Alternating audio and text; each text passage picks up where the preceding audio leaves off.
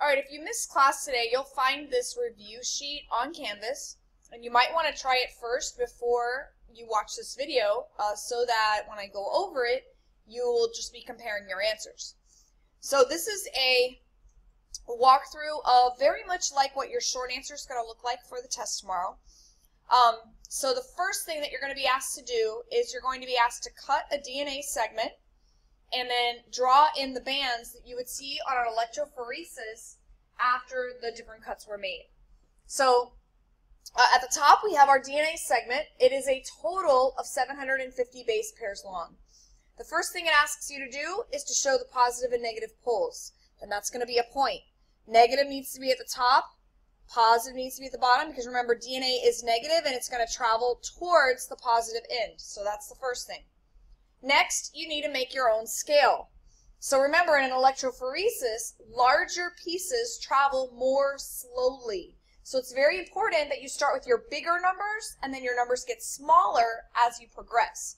So if I look at the top at my original DNA segment, I see that it's 750 base pairs long, which basically means that if I didn't cut this piece of DNA at all, the biggest band I would possibly have would be 750 base pairs long. So I'm going to use that as my starting point. Notice that I put it a little bit below my original wells because all the DNA is going to travel, even a really big piece. It's just going to be very slow. All right, I can also see as I look through this that if I was to cut this DNA into pieces, my smallest piece that I could possibly get would be 50 base pairs long. So I need to make a scale that has a spot for something as big as 750 and then a spot for something as small as 50. So it does not have to necessarily be proportional. So I'm going to do this. I'm going to make 500, 250, 100, and then 50. And technically the DNA wouldn't necessarily travel in a proportional way anyhow, so it's okay that my distances are not exactly perfect. It's fine. All right. In lane 1, they want us to show the results if we loaded DNA that was not cut at all. So I load my DNA, and I know that my piece is 750 base pairs long, so at the end of my electrophoresis, I should basically just have one band that's 750 base pairs long. It would have been big and heavy, and it wouldn't have traveled very far. In lane 2, I'm putting DNA that's been cut with EcoR1, my first enzyme. And if you look up at the top, EcoR1 cuts in 2 spots. 1, 2. So my original DNA is going to be cut into 3 pieces. Piece number 1, piece number 2, and piece number 3 goes all the way to the end. So I should get a band that's 100 base pairs long, one that's 250, and one that's 400. This entire length of the rest of the band. So I'm going to draw in a 100, a 250, and I'm going to estimate back here a 400. If you're concerned that I'm not going to be able to tell where your bands are, you know, that they're not going to line up, you can always write the numbers in. It's okay. It's not necessary, but you can do that. Next, we're looking at DNA that was cut with the other enzyme instead, HEND3. So if I go back to my DNA, I'm going to put it back intact again here, and I'm only going to cut it with my other enzyme, HEND3, which cuts right here.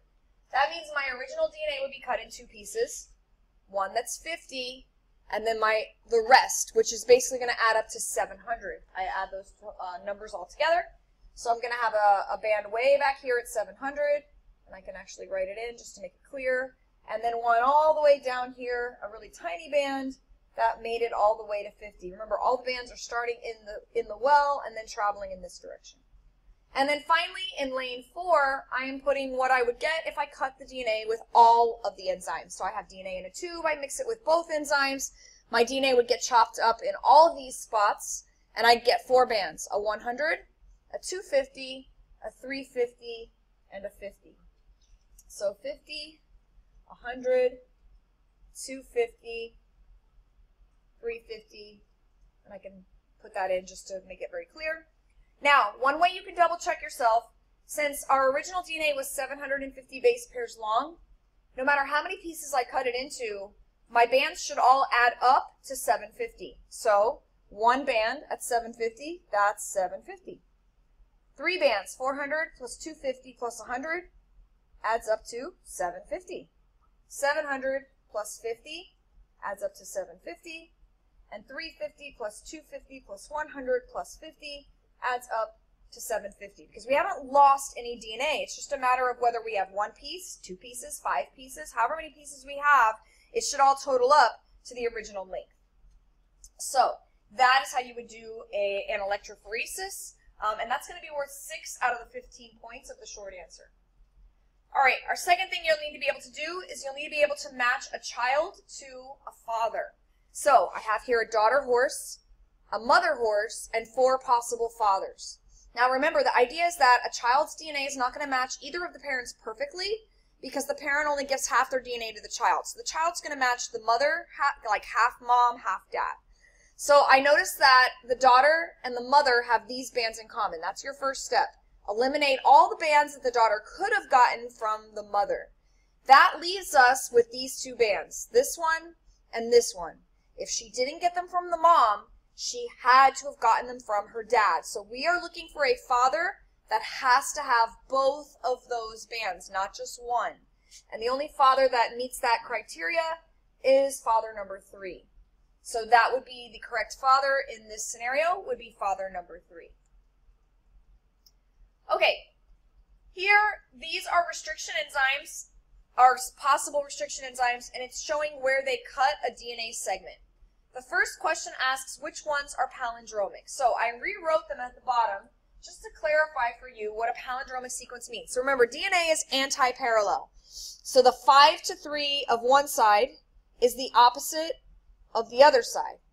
A palindromic sequence means that when I read it in the 5 to 3 direction, I should get the same code. So my first one, GCATCG, then my other direction would have to read the same code. So here it is, GCATCG, but when I read it the other way, it's CGATGC. That's not the same, right? In fact, it starts and ends with C's, not even G's. So this would not be a palindromic sequence. Second one, GAATC. All right, so GAATC, when I read the other way, it is not the same. GATTC. So this would not be palindromic either. Now is my third one, GGCC. When I read it the other way, GGCC. So this is palindromic, so 3 is palindromic. And AGTACT, AGTACT. 4 is also palindromic. So 3 and 4. Again, you're looking for the code to be exactly the same. Now, why does the code have to be exactly the same? The code has to be exactly the same because if it's not, the enzyme is not going to recognize it. In other words, if I look at number 3 here, my enzyme is looking for GGCC. So the enzyme finds GGCC, and it makes a cut between the G and the C. On the other side, the enzyme attaches specifically to GGCC, so it found the code and cuts in between. So this enzyme would cut all the way through the DNA. This would be what's called a blunt cut because it cuts straight through. If we look at number 4, the code is AGTACT, so the enzyme finds the code and attaches, and it cuts between the G and the T, so right here. Now the enzyme attaches to the same matching code on the other side, and it cuts between the G and the T, which would be here. This would leave what's called sticky ends. This makes what's called a staggered cut. And the easiest way, so number 4 is your answer here to which one makes a staggered cut. Now, some people in class were like, well, why doesn't 2 make a staggered cut? Because one way I told you could recognize it is whether or not the same number of letters were on each side. If it's the same number of letters on each side, it should make a blunt cut. And if it's a different number of letters on each side, 2 and 4, it should make a staggered cut.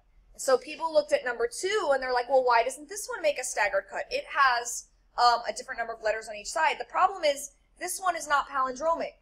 So the enzyme recognizes this side, GAATC, and it makes the cut between the A and the T.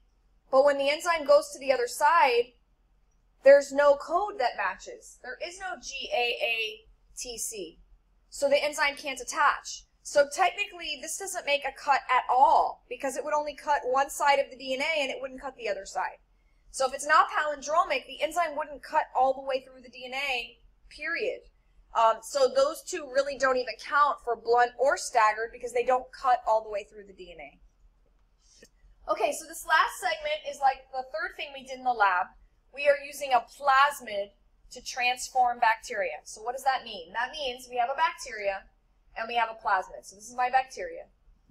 The plasmid has two genes on it, an AMP gene, and that makes it resistant to ampicillin, meaning it can survive in the antibiotic ampicillin.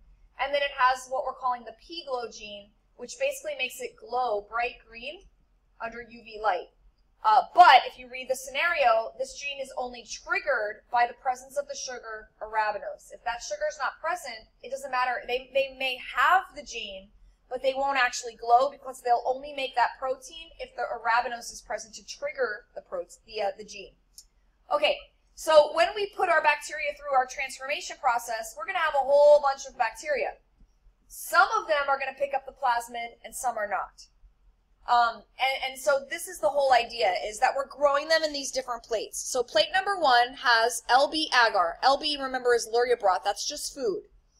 There's no ampicillin and there's no arabinose.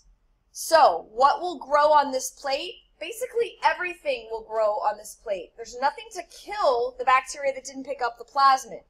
And what color will they be? They will all be white. Why? Because since there's no arabinose on the plate, and this is the trigger for them to glow, even if they picked up the plasmid, the gene is not activated, and so they'll just be white. All right, plate number 2. We're giving them food, which is good, and we're adding ampicillin. Now, ampicillin, remember, this will kill any bacteria that did not pick up the plasmid. But we're not adding any arabinose, and arabinose is the trigger to make them glow. So in this second plate, again, they're all going to be white. However, a little notation here, only the ones that picked up the plasmid will actually be growing on this plate, because the other ones will be killed by the ampicillin, but they're not going to be glowing. Plate number 3, food, no ampicillin, and we added arabinose. Now remember, arabinose is the trigger to make them glow.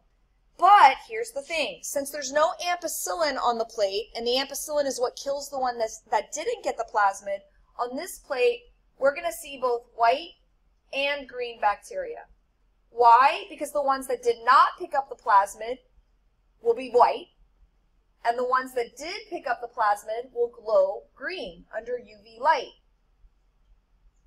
And there's nothing to kill the ones that didn't. In our last plate, we added both ampicillin and arabinose. Ampicillin kills bacteria without the plasmid. Arabinose triggers them to make the glowing protein. So on this plate, we should only see green bacteria growing because only those that picked up the plasmid are going to be growing. So plate 1, they'll all be white. Plate 2, they'll all be white. Plate 3, white and green will show up, and on plate 4, only green. Now, on which plates, basically what they're asking in B, is on which plates will the student know that only bacteria that picked up the plasmid are growing? Obviously, if you have a UV light, you could shine, and if all the bacteria were green, you would know that, but you don't have to have a UV light to know which ones are pure. Remember, ampicillin kills bacteria. So if we added any plate that we added ampicillin to, should kill the bacteria without plasmid. So the answer to this question, on which plates do we know bacteria picked up the plasmid? Plate number 2 and plate number 4.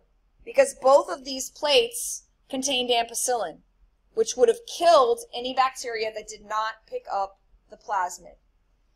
If you need more help with this, there are 3 more practice problems in another recording I made from the lecture. So refer back to that for practice, or read about it in the lab that we did. This is the exact plasmid that we used in the lab.